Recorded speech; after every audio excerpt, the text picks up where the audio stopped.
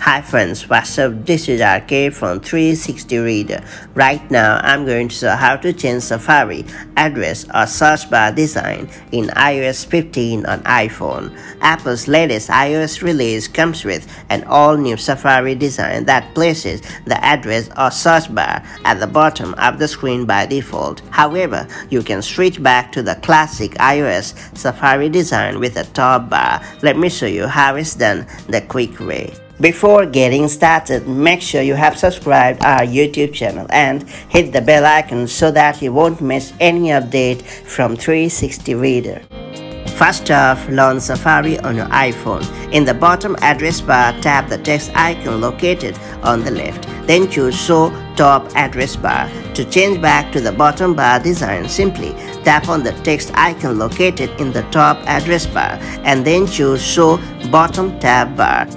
That's pretty much it. So that's the way you can change Safari search bar design in iOS 15 on your iPhone. It's worth noting that you can also change Safari search bar from the Settings app. Simply open the Settings app on your iOS device and then choose Safari. After that, swipe down and then choose Single Tab. That's all there is to it. So that's the way you can change Safari search bar design on your iOS 15 device. If you have found this video helpful, make sure to like and share it, and I'll see you in the next video with more such handy iOS hacks. Till then, stay safe and have a great time. Bye bye.